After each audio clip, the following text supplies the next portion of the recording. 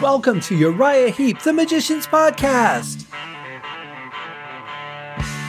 I'll be covering every studio song the band has recorded and every bonus track that I can find.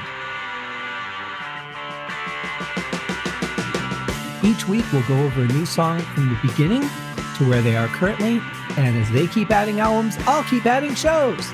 Let the deep dive party begin. In the magic garden, some were singing, some were dancing.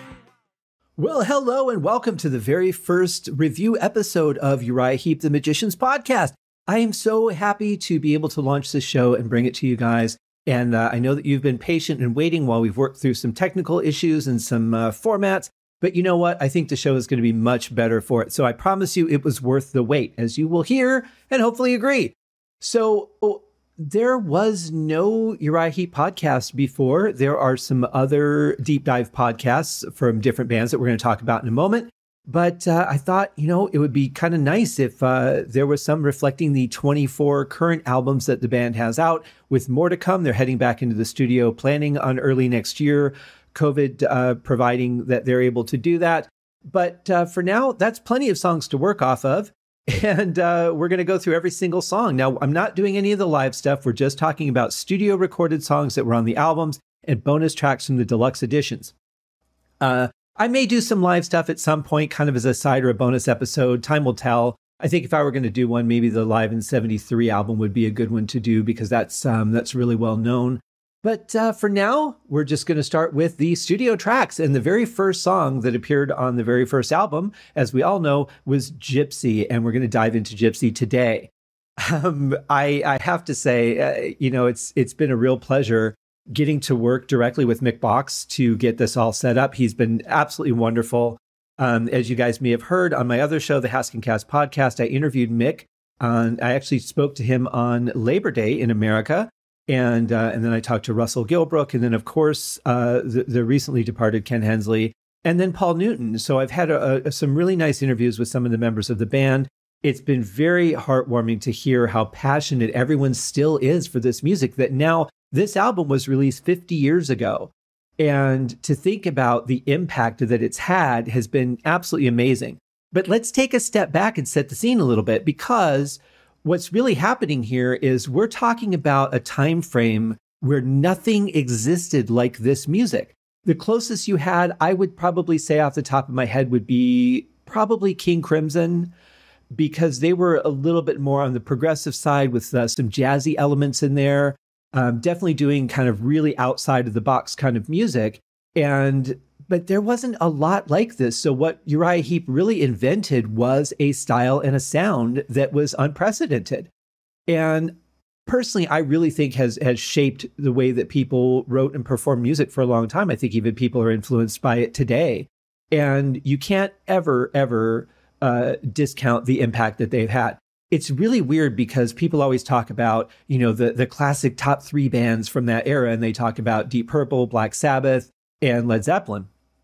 I've never understood why Led Zeppelin was considered like a metal band, because they really weren't that heavy. They had a couple of heavy songs, but for the most part, when I think Led Zeppelin, I think acoustic, I think kind of flowing, gentle music with a great vocal. And then when they really needed to be more powerful, they were.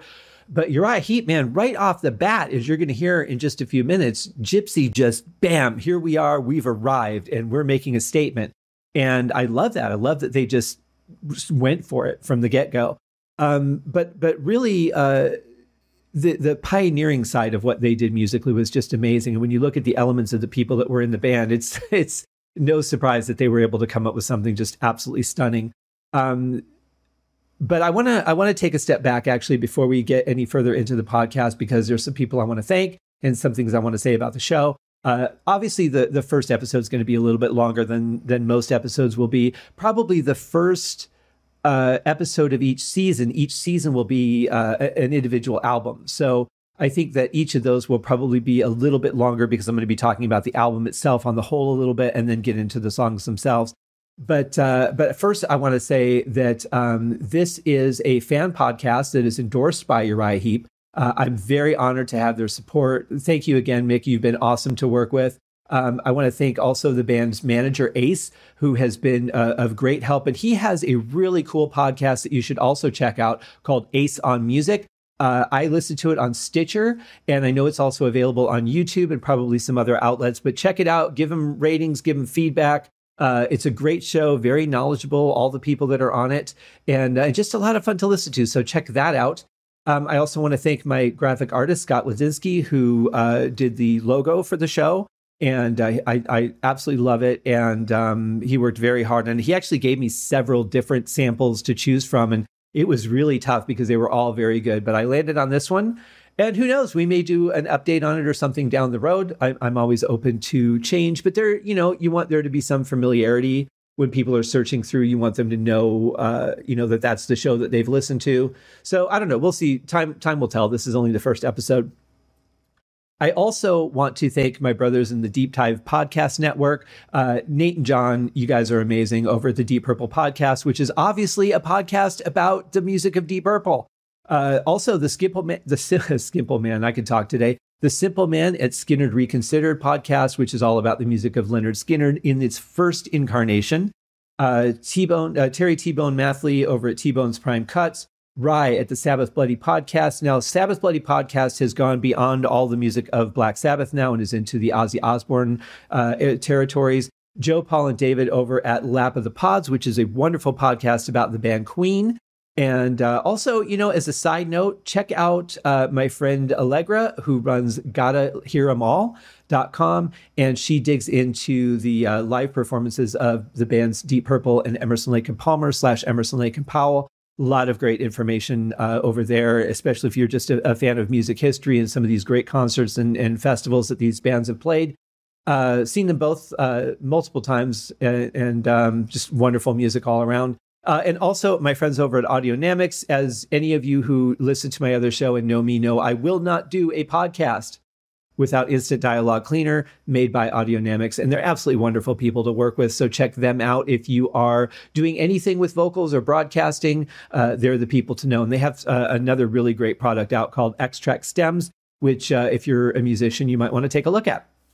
Even if you're just learning or want to practice songs, figure out a guitar solo, it's a great product. So that is all the disclaimer stuff. And now we're actually going to start talking about the song Gypsy. Now, on the deluxe CD, there are two versions of the song. There is the standard studio release, and then there is an extended edition. Now, the extended edition is pretty interesting because it takes out the part where the music stops and there's just keyboard. It actually loops back in the main riff again and extends the song that way. And then everything after that is the same. So it is an extended version, but there's really no new material in it. Nothing, it's not an alternate version. So my guess is it was probably done for some kind of promo or something. The record company is the one that typically makes the decisions on these kind of things. Most of the time, the band has no knowledge or say-so of it. They find out after the fact. Sometimes they don't even find out until the release has come out that something was done to their song. So it's, even back then when it seemed like the bands had a lot more power, a lot of times they didn't. The record companies inserted themselves, did what they were going to do. They were responsible for making the money. So they did what they felt they needed to do. But a lot of times it was not a collaboration on the part of the band. It was very separate entities doing different things with what they legally could do. So that being said, before we get into the song, I think it would be a really good idea to find out what Mick Box thinks of this song. Well, Gypsy was written specifically for Uriah Heep, whereas a lot of the songs on their first album, Very Heavy, Very Humble, were actually a bleed over from the band Spice that became Uriah Heep. So it's a special song. It's a really earthy riff that just resonates with everyone. But a lot of interesting information regarding the intro, which is quite unique. A lot of that was written by David. He was doing the chopsticks on the piano, just using the first finger of his left and right hand, and he played this pattern, and then I kind of honed it down with him, and we came up with that intro. But it's the good thing about the song is that it introduced one of the highlights of Uriah Heep in terms of trademarks, being the harmonies, because we used the harmonies not just sweetly on a chorus and like that. We used them also as another instrument with the big block harmony R's, and that became a big trademark of ours. And many people went on to copy that and take it even further, I believe. But Gypsy's a song. Lyrically, David and I had a real fascination with the nomadic life of gypsies in England that travelled around in caravans and just parked up wherever they wanted and lived their life there, and then moved on when they wanted to move on. And that lifestyle really, really appealed to us, and kind of became true in the end, because we ended up living out of a suitcase anyway and moving from city to city to play shows. So, it was just a fascination we had with gypsies, and that's how that lyric came about. So I hope you enjoyed me sharing this with you, and take care and keep on rocking. Well, there you have it. And it's certainly nice to know that I am not the only one that sat in front of a piano playing chopsticks for what seemed like an endless amount of time. We'd go over to my grandfather's house where he had a piano, and he taught me chopsticks at a very young age. And I think I can still play it, but I'm not sure if I'm playing it right. But it's interesting that that was part of where the section of Gypsy came from. Interestingly, as a side note, I was also very fascinated by the idea of the gypsy life, and really got heavily into what's called Roma music or Romanian music, which was written by that group of people. And it's very, some of it is kind of sad, but a lot of it is just, their party songs, their introspective songs, a lot of, violin or fiddle, I guess it would have been. But definitely there's some really good stuff out there. So in your spare time, that may be something that you want to look into. Also, Mick talked about Spice, and I definitely see where he's coming from, because I've always felt that this album was a little bit more eclectic than most of the other albums, because you've got so many different styles of music on it, whereas the follow-up album, Salisbury, seems a little more cohesive to me. And, I don't know, this is just my opinion. But I've always felt that this album was a little bit unique, and probably seeing it in this light a little more transitory.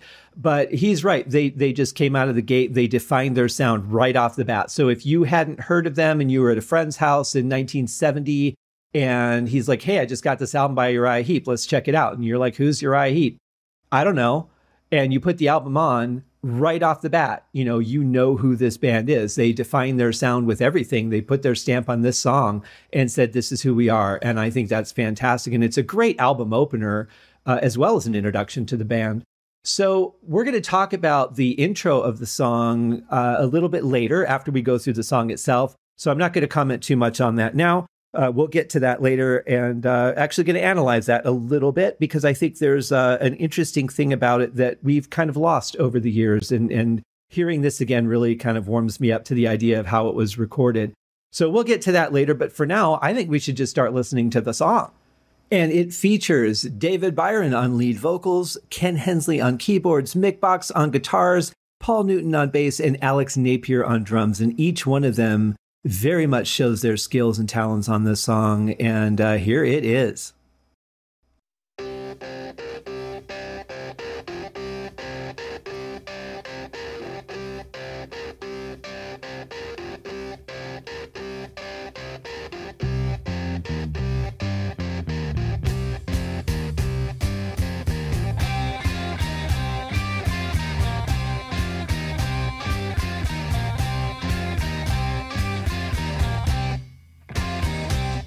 I'm just going to stop the song here for a second and point out something that's really cool. Now, thinking again in terms of the fact that this is the very first song on the very first album, I love how they introduced each band member in layers. I mean, we haven't heard the vocals yet, but every instrument you hear one, and then you hear the next one added, and then you hear the next one added. It's like when they show, a lot of times they'll show movies where they'll just kind of walk through the house and introduce everyone who's in the cast that's a major player. Like Poltergeist would be a good example.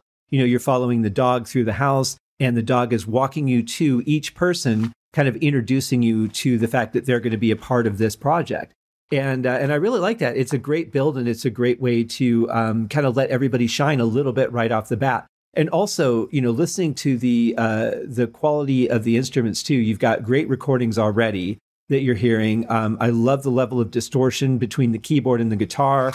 Just has a really great kind of an edge to it that lets you know that you better buckle up.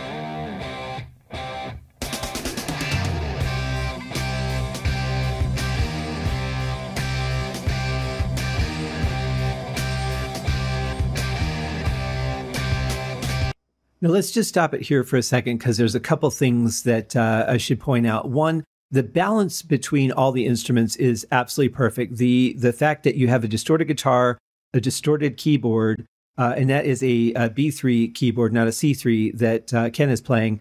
But you really don't have either one of them drowning each other out. They're actually balanced quite well, playing so that you can hear what both of them are doing, but neither one is overshadowing the other one, which I really like. A lot of times, if keyboards are a little too bright or too heavy, they can overshadow the guitar, which the distortion tends to be sometimes a little bit thinner of a sound for a guitar. But this actually is a great balance, great recording. And everything that's led up to this point, you've got a great build, and then, let's take a pause because we're getting ready for the next hill of this roller coaster. Really some great writing and performance here.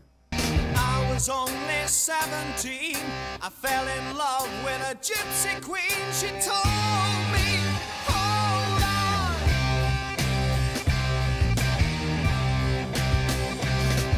My father was the leading man, said you're not welcome on our land. And then as a foe, he told me to go.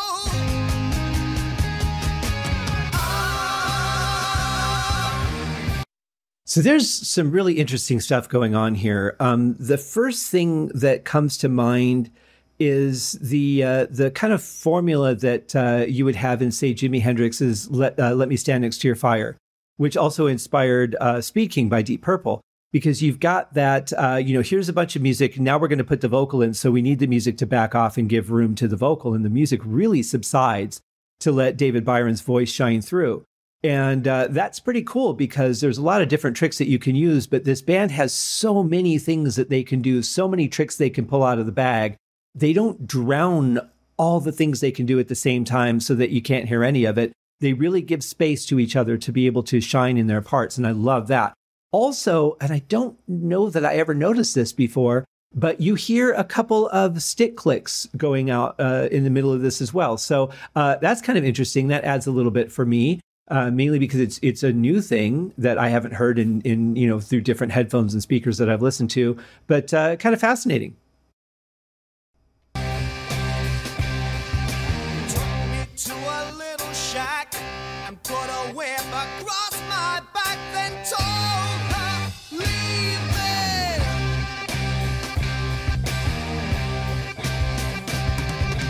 I was out for quite a time. Came back with her on my mind. Sweet little girl, she means all the world.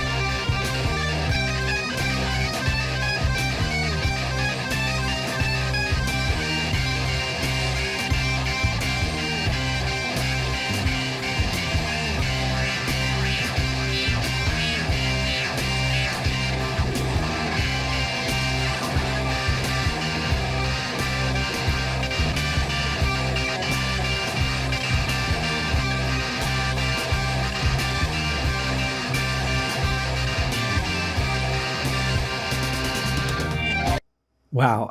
Just a very powerful solo, the band being very solid, backing up Ken, leaving him the space to do what he needs to do to move the song forward. And what a great solo. It's not all over the place. It's not a bunch of different octaves. It's really kind of centered in two sections of the keyboard and just a very solid performance.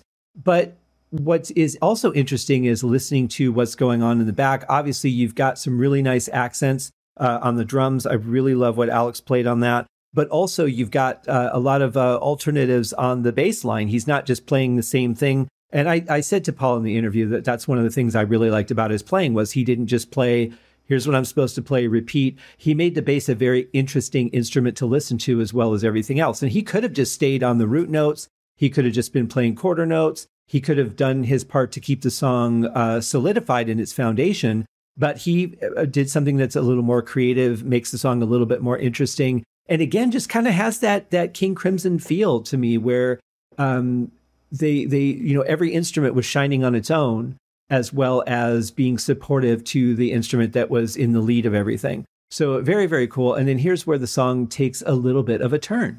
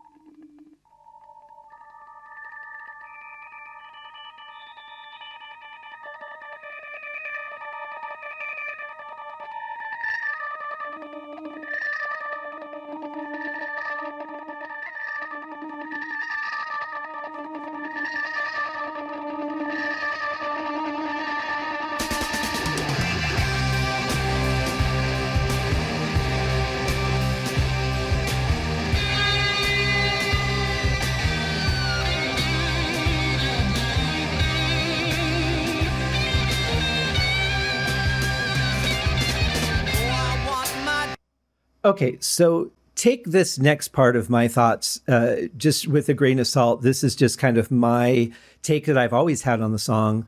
This is the part to me where, he feels defeated and the music just kind of dies down. And then you hear, just the keyboard, and that's him at first feeling defeated, but then starting to gather a little bit of strength and determination that he is going to fight for this. He knows he's outmatched at this point.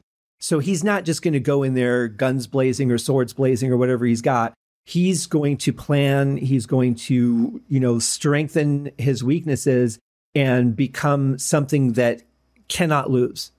And that's how he's going to fight and win this love of his. But it's almost like, as the keyboards come in and then it pans from the left to where you could hear it in both ears. No, that's not your headphones. That's actually how the song was released. But it's a matter of you feel that power growing in him. And by the time that he's really kind of making his determination, you've got some wonderful little notes from Mick Box.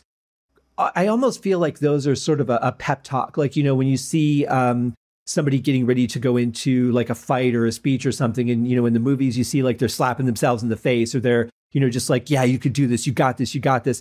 And I kind of feel like that's what that section is, or at least that's what it means to me. And as a musician, sometimes I write things with that intent, and sometimes it's just writing what feels good for the song on a musical level. So I don't know what was behind that, or if it was even, a consideration the way I'm looking at it. But that's, again, just totally my feeling that I've actually had from the first few times that I've heard this song. But I love it. I love the resolve in the character that we're about to hear.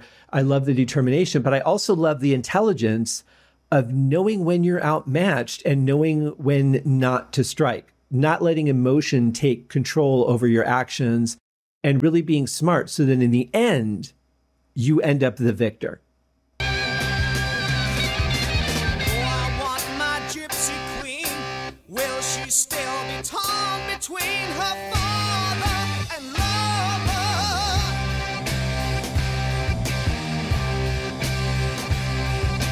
One day I will go to him, strong enough to fight and win. The kind of a man that he'll understand.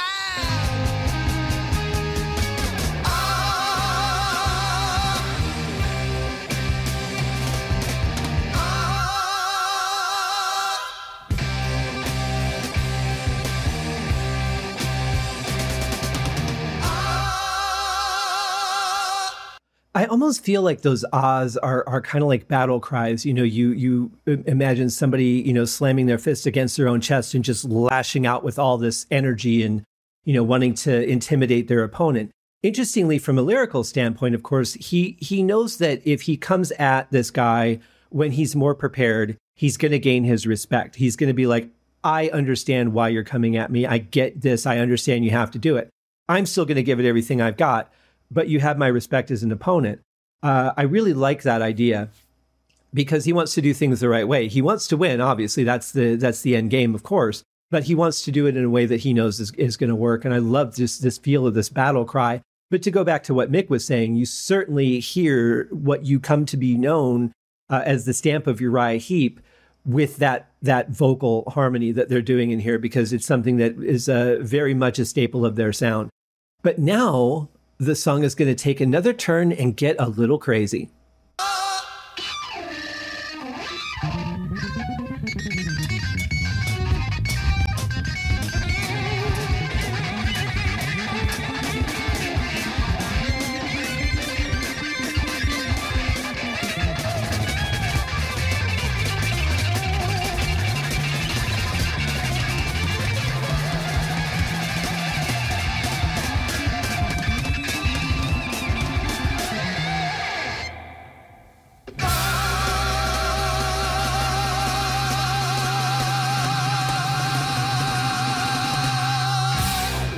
What an ending to a fantastic song. So powerful, it just kind of, if you're sitting down listening to it, it just makes you want to just jump up and tense all of your muscles and just go into battle. Love it. Love the free form there. I love the the guitar being on the far left and the keyboard being on the far right, so you can hear, but you can still hear clearly what Paul Newton's doing on bass. You can hear what Alex is doing on drums. Everybody has a chance to shine at the same time, which is great. You don't hear that often in music.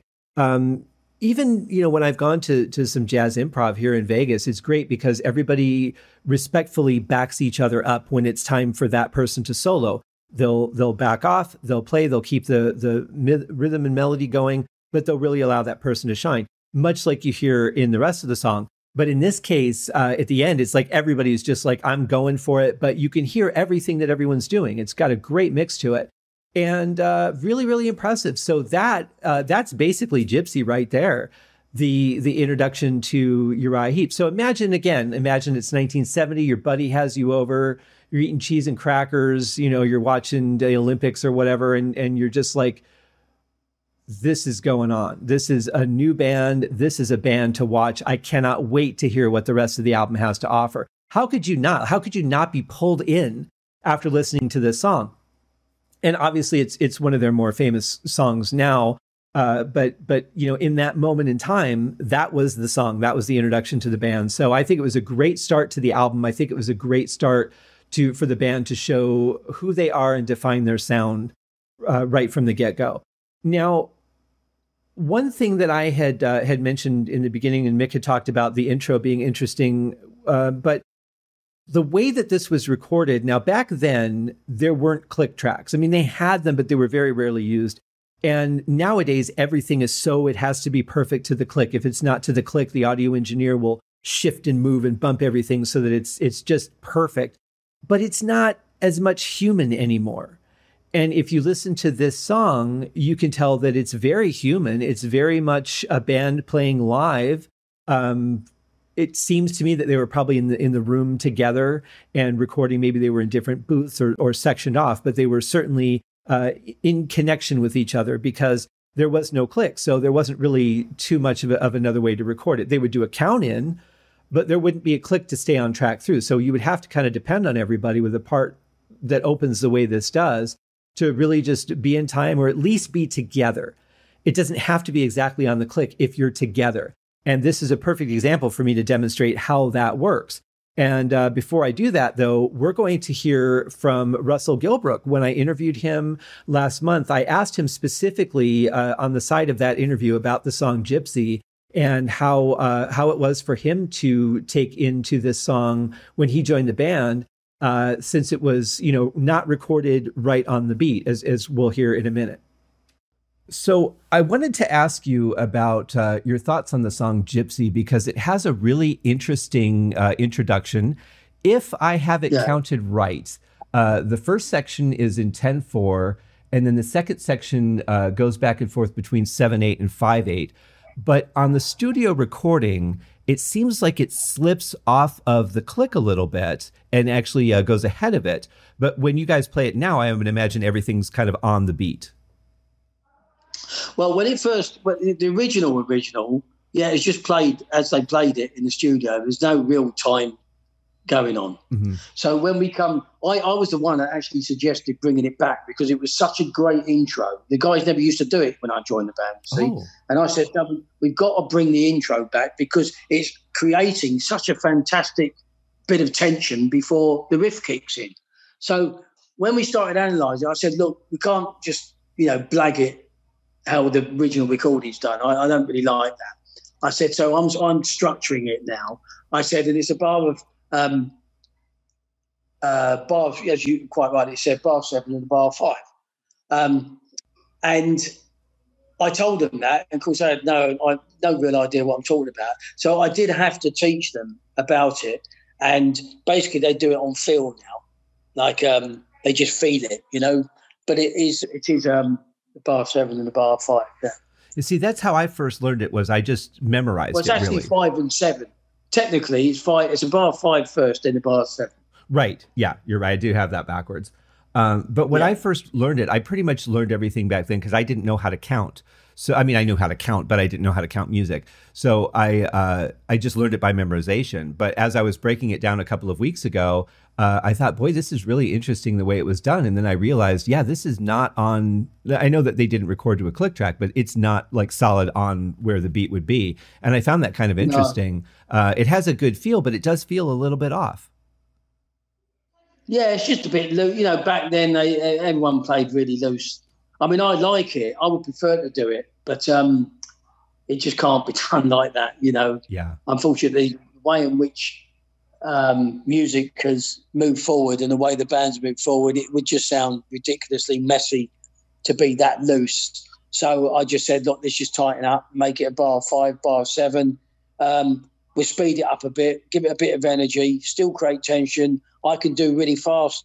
See, I've got all those subdivisions in on the snare drum, and I've been the double bass drums in, just so it grows and grows and grows and grows, and then the release of the Gypsy riff comes in. You see, so and you're right though. It's a bar 5 and a bar 7. Yeah. So is that where they would start the song previous to your changes? They would just start with the riff. Yeah, they come straight in. They've read the intro. Yeah, it seems it would seem a little weird to me to not have that build up. Yeah, I mean, it's such a great intro. I like things like that on songs. You're creating a little bit of tension before the actual groove of the song comes in. And it's so different to the groove of the song. It's a completely different time. And it just works great. So it got brought back in. It stays in now. Excellent. Well, thank you for that contribution, because I think it makes a big difference on the live set too. So well done. Yeah. I'm glad it's a song that you enjoy. Oh, I love it. I love Gypsy as well. I love playing Gypsy. Yeah, for sure. Well, thank you very much, Russell. I appreciate it. No problem, Scott. Thanks for asking me. So there you have it. That kind of goes back to that, we've lost the human touch in music because everything has to be so precise now. But, it would be nice to be able to do that live as well. But it does open up a lot of dangerous territory for people kind of slipping off that scale on their own, but in different directions. So I could understand why you wouldn't do it live that way now. But just to give you a sort of a lesson or an idea of what we're talking about, if you're not familiar with it, then here is Gypsy, but set to a click.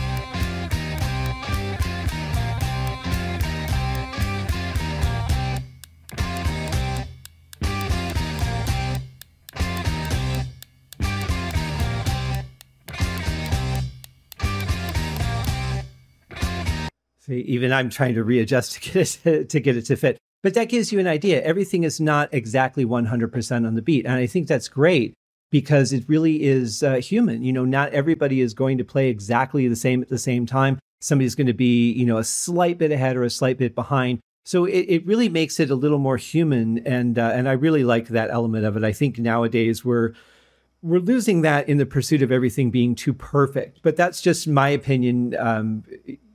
You know, everybody's going to like what they like. A lot of people, especially now, expect everything to be perfect and precise. And they expect those kind of differences to be maybe more in live versions. But depending on what kind of art that you're talking about with pop, yeah, I would expect pop to be exactly precise every time. Even live, a lot of it is sampled and triggered. So you kind of expect that perfection is going to be there. But with rock and roll, I've always felt that rock and roll is a live music. Even in the studio, even though it's being recorded, it's still very much alive and breathing and human. And this is a perfect testament to how rock and roll was recorded back then and what makes it even a little more charming than just how great of the music, the performances and the writing is.